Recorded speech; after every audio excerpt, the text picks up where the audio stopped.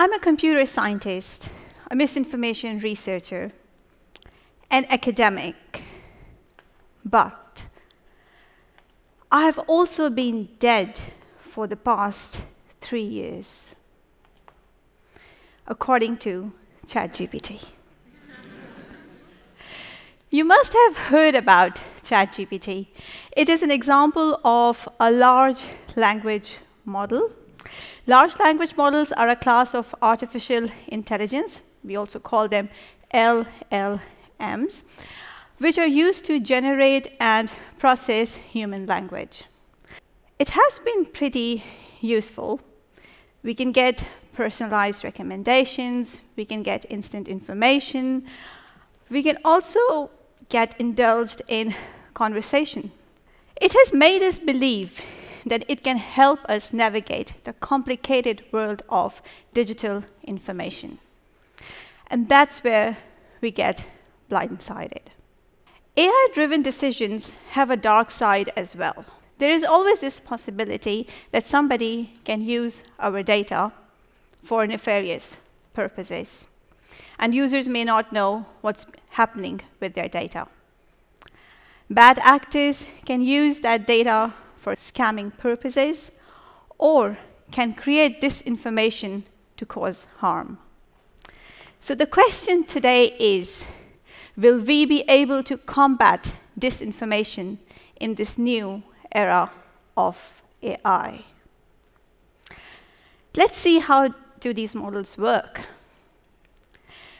LLMs are trained on a large amount of data. You can compare them with children.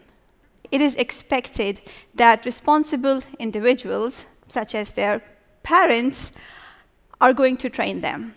As those little minds grow up, they form neurological connections and use the knowledge that they have gained in the past to extrapolate it and apply it in situations which are probably unseen situations, and then they use that knowledge to make decisions. LLMs are also trained on large amount of data. But guess what? Sometimes that data is inaccurate, or unfiltered, or even biased. As a result, these models have the potential to make wrong decisions. And even if these models are trained on accurate data, sometimes that data is so large that the models get confused, and they start hallucinating. Probably this is what happened when I asked ChatGPT about myself, and it thought that I was dead. If there are so many problems with these models, then why do we believe them? Well, there's a little problem with the human psychology. Whenever a system shows even a hint of linguistic ability, we start associating intelligence with that system, and we start trusting that system. Since ChatGPT talks to us just like us, we think it's very intelligent. Language models look at the statistical trends in the data, and then they make predictions or give you the answers. If malicious actors get hold of those models, they can tweak the output and still go undetected. You can call it disinformation. It's put on social media, there is a high chance that it would spread and change reality for a number of people. How do people influence each other on social media? We can actually mathematically model that. There is a very simple model, and it's my favorite model, that only looks at how uncertain you are about your choices. An example. A number of you would have smartphones. Some of you must be sure about the choice that you have made. But then some of you might have doubts about your phone. Let's say you have an iPhone, and you are reasonably certain about your choice. But it so happens that you start interacting with people who own Android phones, and they start pursuing you to change your phone. They tell you how bad your phone is and how good their phone is. And when you keep interacting with those people, and also given that those people are way more certain about their choice than you are, you would get influenced. And you might change your opinion and then switch to an Android phone. So back in 2019 and 2020, in Australia, we had unprecedented bushfires. We collected some data on social media, and we found out that there were two polarized communities on social media. There was one group of people who were just discussing that arson was the cause of bushfires, and then there was another group of people who talked about the fact that climate change was the cause of bushfires. And the two communities barely interacted with each other. As a result, the opinions in those two communities kept getting reinforced, even if some of those opinions were misinformed.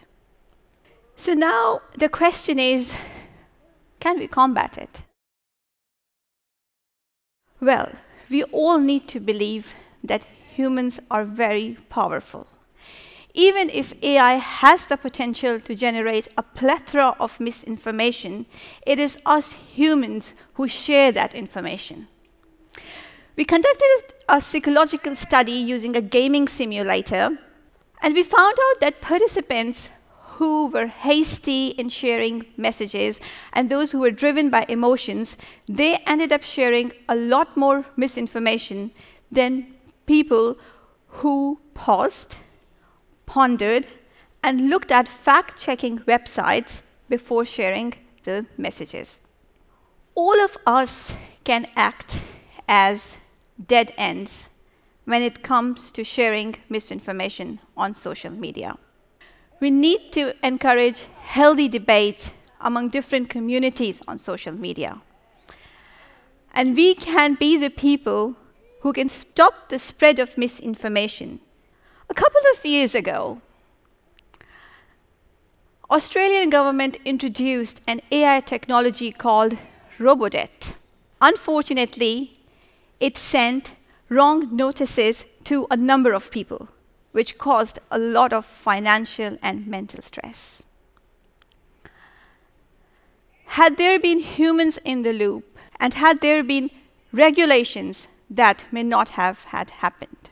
So we need to encourage governments to speak to platform owners and those who create AI technologies to regulate them.